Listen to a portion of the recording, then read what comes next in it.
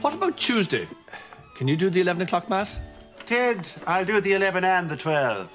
You should have a rest after that weekend away. Well, Paris does tend to take it out of me. I'm off for a game.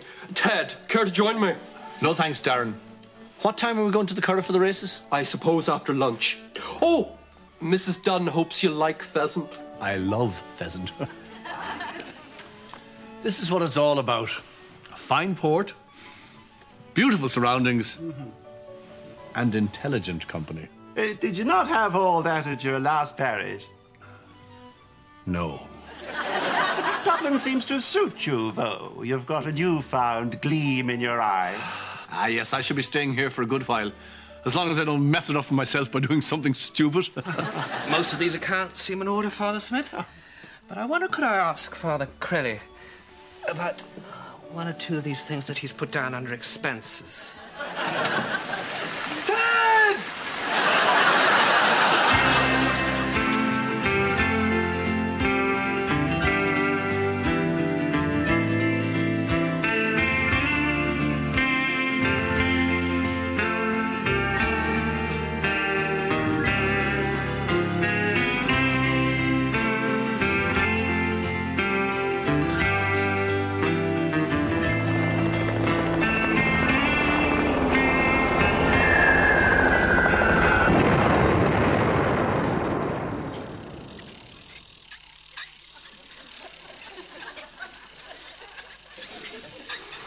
What is making that incredibly annoying noise? Oh, that's Ronaldo. It was a bit lonely without you, Ted, so I got a hamster instead. Yes, can I ask, though, does he ever stop running in that feckin' wheel? No. He's had to use the wheel ever since he rode this into his feed tray. But don't worry, Ted. I think there's just something wrong with the brakes.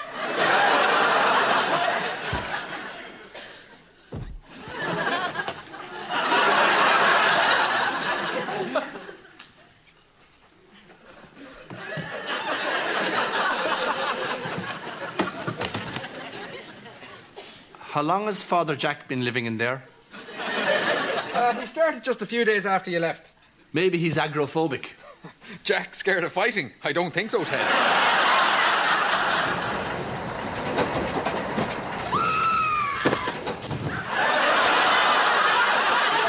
Mrs. Doyle just fell off the roof. I think I'll go out, Dougal, visit Father Fitzpatrick. I think he has a book belonging to me.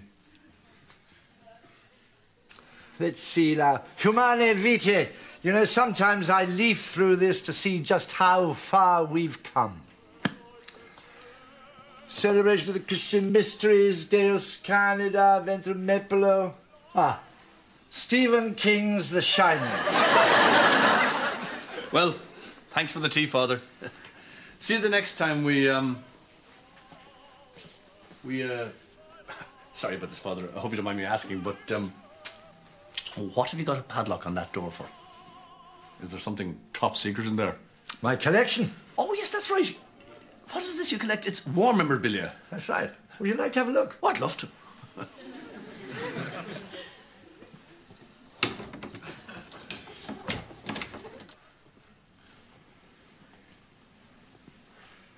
Taken from the German advance on Russia. You can see where the hammer hits the shell casing. Gosh, that's very interesting. These are helmets, mostly infantry. Yes, these would be German as well, wouldn't they? That's right. You don't have anything from the Allied side? No, that sort of thing wouldn't interest me at all, I'm afraid.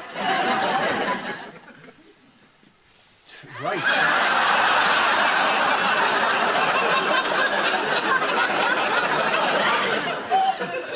That's my curiosity satisfied. And this is the last photograph taken of Herr Hitler. He's signing a few death warrants there. Funny how you get more right-wing as you get older. Right, well. Great, this is all wonderful stuff. You know, some people, when they see it, they're not too sure, but you seem genuinely interested. Oh, I am genuinely interested. What are you doing here? I told you no sleeping here. Here, This is an old friend of mine, Ted. I'll see you again. Deutschland, Deutschland,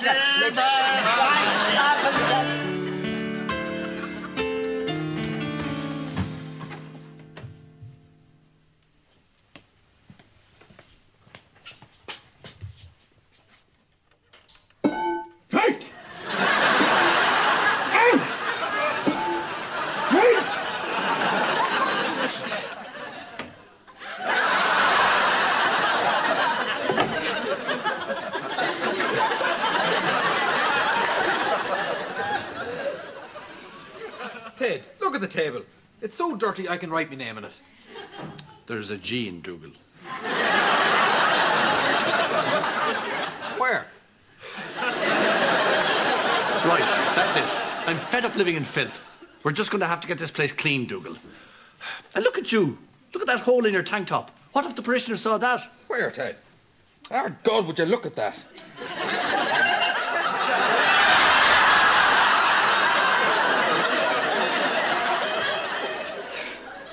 And this here, look. A perfectly square bit of black dirt on the window. I mean, how could you get a perfectly square bit of black dirt on a window? I would have thought that was practically impossible. It's just Mrs. Doyle can't do any cleaning. Her back is very bad since she fell off the roof. See, she can't keep her balance at all. That's it then. I'm just going to have to come out and say it. We're going to have to clean this place ourselves. What? You heard me, Dougal. Are you with me? Well, yeah. Right then, let's go! Let's clean this mother! Yeah!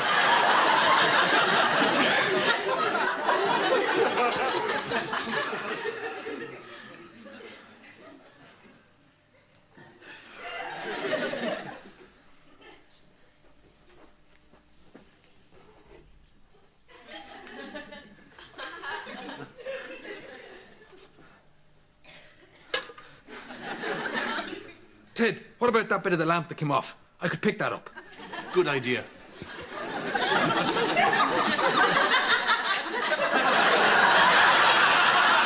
Wow. I'm bored now. Yeah. Dougal, look.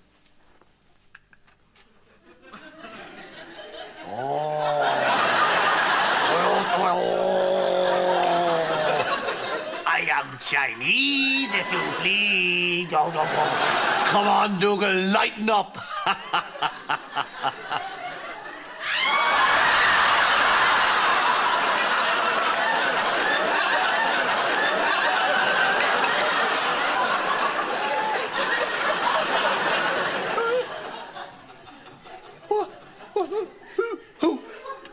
Dougal, there were Chinese people there. All right, yeah. I mean, what is... I mean... That's the Inn family. They're living over there in that old Chinatown area. Chinatown there? There's a Chinatown on Craggy Island? Dougal, I wouldn't have done a Chinaman impression if I'd known there was going to be a Chinaman there to see me doing a Chinaman impression. Why not, Ted? Because it's racist. They'll think I'm a racist. I'm going to have to catch up with them and explain I'm not a racist. And basically, if I don't stretch my eyes like that from time to time, I get this thing the doctor calls bat eyes. Ah! I don't think it's the ending of a racial nature. Thanks for being so understanding. See you again. Bye.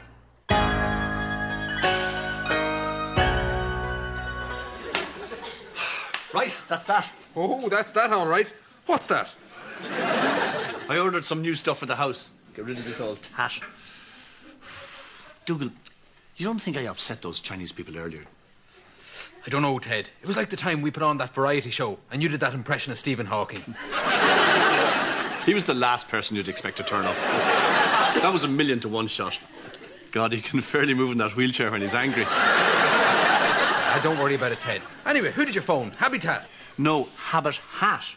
Like Habitat, it sells soft furnishings, but also priests' clothes. Does it not get confused with Habitat, though? No, that's never happened before, except just there, when you did it. Anyway, what else did you order? Priest socks. Really black ones. I read somewhere, I think it was in an article about priest socks, that priest socks are blacker than any other type of socks. That's right, Dougal. Sometimes you see lay people wearing what look like black socks. But if you look closely, you'll see they're very, very, very, very, very, very, very dark blue. Actually, that's true. I thought my Uncle Tommy was wearing black socks. But when I looked at them closely, they were just very, very, very, very, very, very, very, very, very, very dark blue. Never buy black socks in a normal shop. They'll shaft you every time.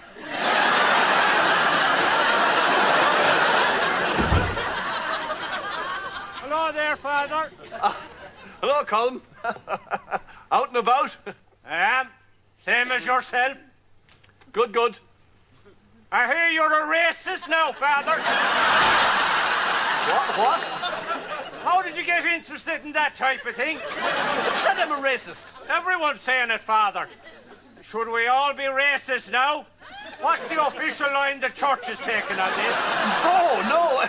Only the farm takes up most of the day, and at night I just like a cup of tea. I mightn't be able to devote myself full-time to the old racism. Good for you, Father. What? Oh, Mrs. Carberry. Good for you, Father. Well, someone had the guts to stand up to them at last. Coming over here, taking our jobs and our women, and acting like they own a feckin' place. Well done, Father. Good for you. Good for you. I'd like to feckin'...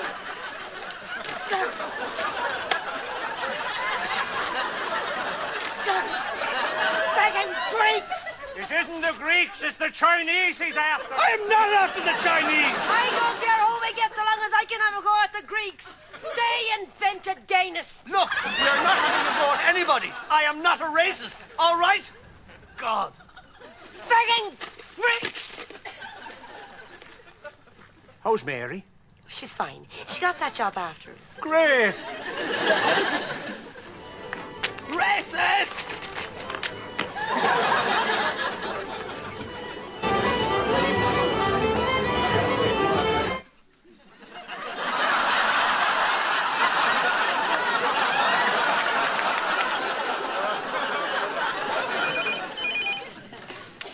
Hello? Hello? Is that the Yin dynasty? Family! Is that the Yin family? Yes, this is Sean Yin.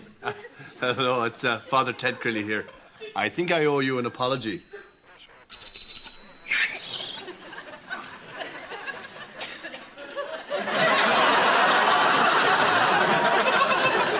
Right then, see you in a while. Aha, Dougal, that's everything cleared up. They're coming straight around. I'll just be very nice to them and people will stop saying that I'm a racist. It's great. Nothing could go wrong. Fantastic. So the story is you're not a racist. Yes. What? No, it's not a story. I'm not a racist.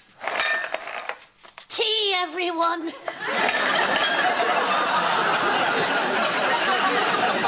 Father Crilly, I hear you're a racist. No, Mrs. Doyle, he's not a racist. I am not a racist. Mrs. Doyle, we're going to have to do something for your back. You can't go on like this. I'm just going to try something. No. Don't worry, Mrs. Doyle. Oh, no. Just relax. No. Oh, yes. That's much better. Are you sure? You look... Oh, yes. This is great. I'll be fine now, Father. No! Seriously, Father, I feel 20 years younger. Ted, the Chinese are coming. All right, where are they? Oh, feck it. This big mark is still on the window. Ah, never mind. Hello? I don't know why. We have to talk to this fascist. Come on now. It may have just been...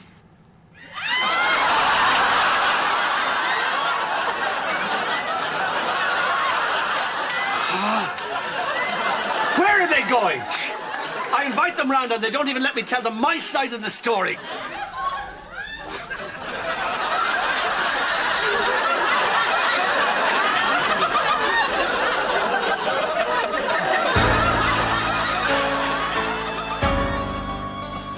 This is terrible.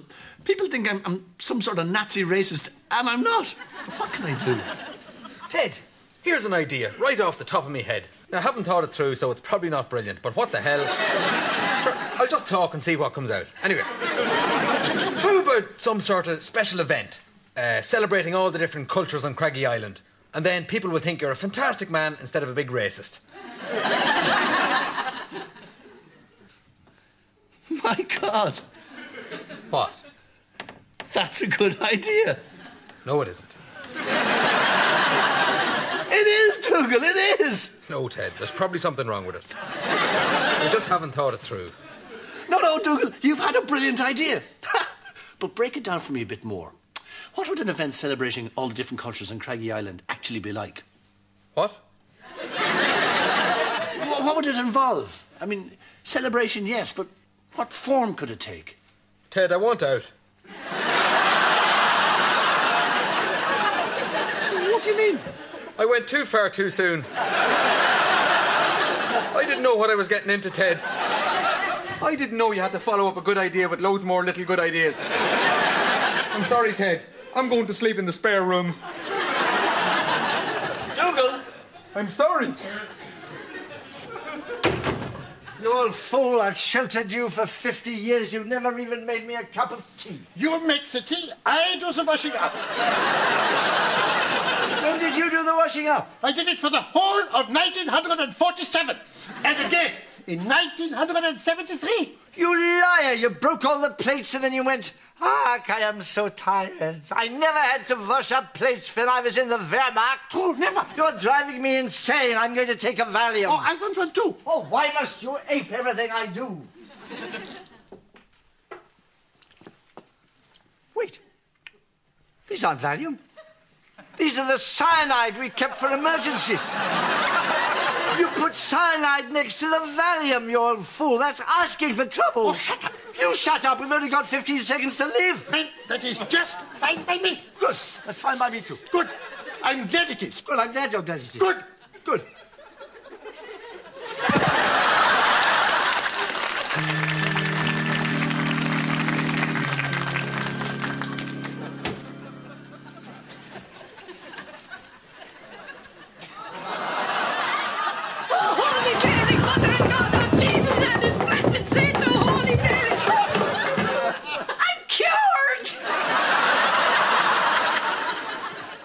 What happened, Mrs. Doyle?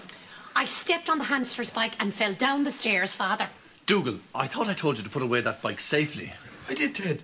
I put it back in the cage. Oh, no, don't worry, Father. It's great. I feel fantastic. I'd completely forgotten that I can turn my head right around like this. All right, well, listen. That stuff from Habitat is arriving today, so when it comes, give Father Jack... where is Father Jack? I think he's up the chimney. Right. Well, Will I burn him out, Father? oh, good God, no. The smoke would back up. It should be all over the house. Anyway, when that stuff comes, put it all up. All the new rugs and the things for the chairs and the... That's your thing, really. I wouldn't know about that sort of stuff because I'm a man. Anyway, we're off to the celebration of Craggy Island's ethnic diversity.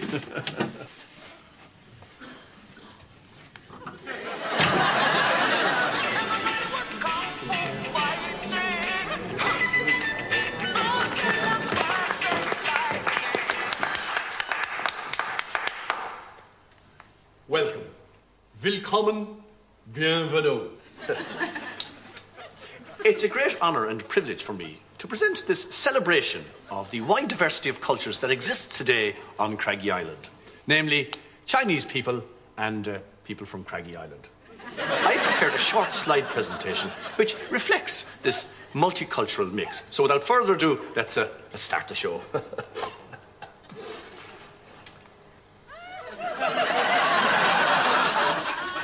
This man visited the island a few years ago. I forget his name now, but I got on very well with him, so I just throw that in at the start.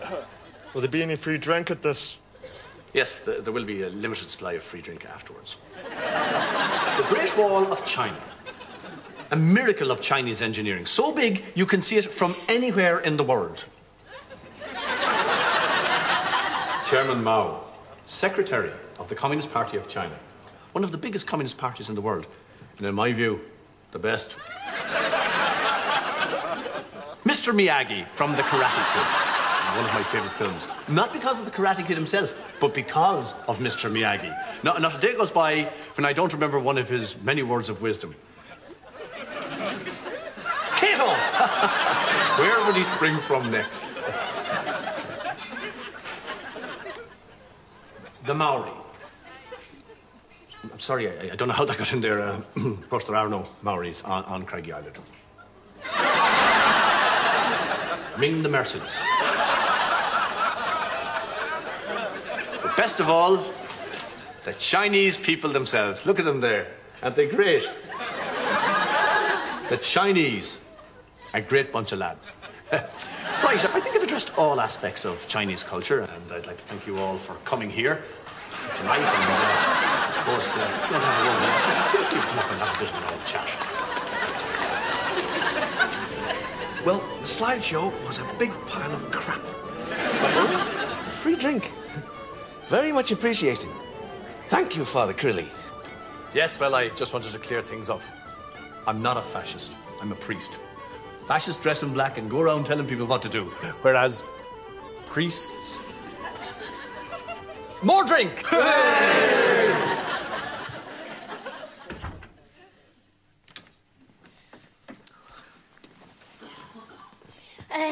Anywhere there. Would you like a cup of tea? Oh, no, thanks. No, I have a kind of allergic reaction to it, you know. It's very rare, but pretty serious. If I drink tea, there's a 70% chance I'll die. Well, I'll make you a cup anyway. In case you change your mind. No, thanks anyway.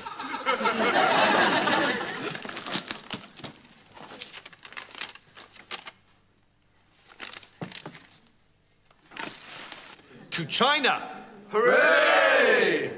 To Craggy Island! Hooray! More drink! Hooray! I'm sorry, the bar's closed. Hooray! Tell you what, how about everyone comes back to my place for a drink? Hooray! Wait, I need to go to the toilet first.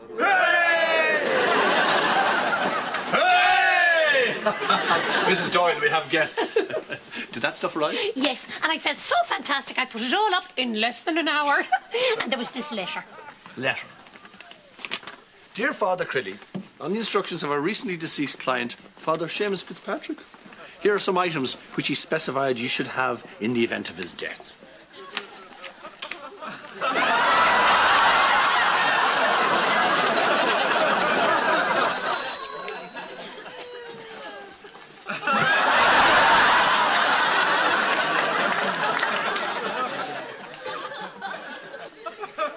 I can explain everything. Actually, no, I can't.